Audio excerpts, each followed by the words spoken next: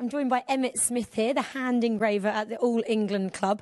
Your job's pretty important, isn't it? Making sure all the names are just perfect on every trophy here at Wimbledon. How do you manage that? With the help of some of my colleagues here, but it's the spell checker I need, because as hand engravers you focus on each letter, carving that, rather than reading the whole word. So I have 2 or 3 people doing a spell check for me. And where do you get all the names from? Is there an order of play that you have to read to make it just perfect? Yes, there is, yeah. Make sure I don't get things muddled up. Shelley helps me there. So. And hand engraving, just talk me through how difficult that is, because I think people assume it's done by machine these days. How do you actually go about perfecting that as an art? Well, we draw it on by hand, and then we have essentially what are just handheld chisels, and the metal's soft enough for us to push that through the metal. And that's it. It's very simple tools, no machinery, so it's quite a slow process. So, but there is a risk of slipping, and yeah. Have you got the chisel that you can show me behind here? And how do you make the font the same? Is it a specific chisel?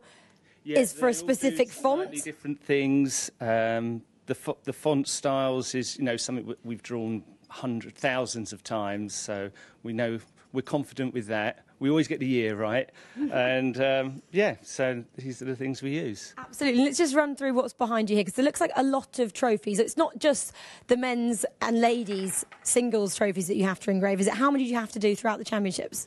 Oh, it feels like hundreds, but probably I'd say 50 to 60 trophies we're doing over the course of 2-3 days. And why is there so many? Because there's not that many titles that are given out at Wimbledon.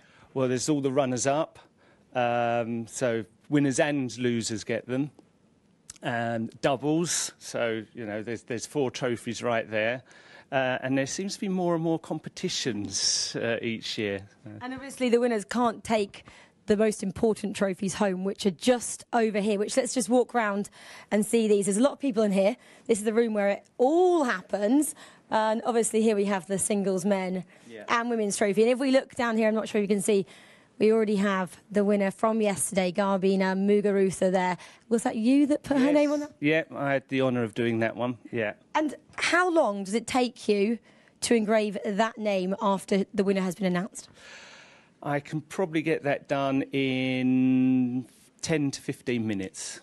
Yeah, and this is a new plinth, so it's much easier to do than the plate. The plate was quite a job to do. Because this plinth was put on, obviously, only last year when Serena won, because actually you were engraving on the outside there. Yes, yeah, on a very tight curve, so it's a very good chance I could have slipped. Never did, but yeah, it was nerve-wracking.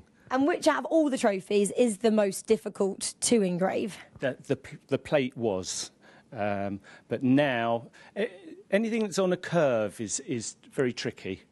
The plates, flat plates, salvers, they're quite easy. And how do you get a job engraving here at the All England Club? Because it's a pretty prestigious job title to have, isn't it? Yeah, well, I had, through my business, had strong connections with Roman, who was the hand engraver before me.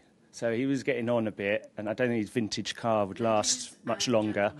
So, yeah, they brought me in, and we worked together for a couple of years, and we did a handover, and now I'm here with a couple of my guys.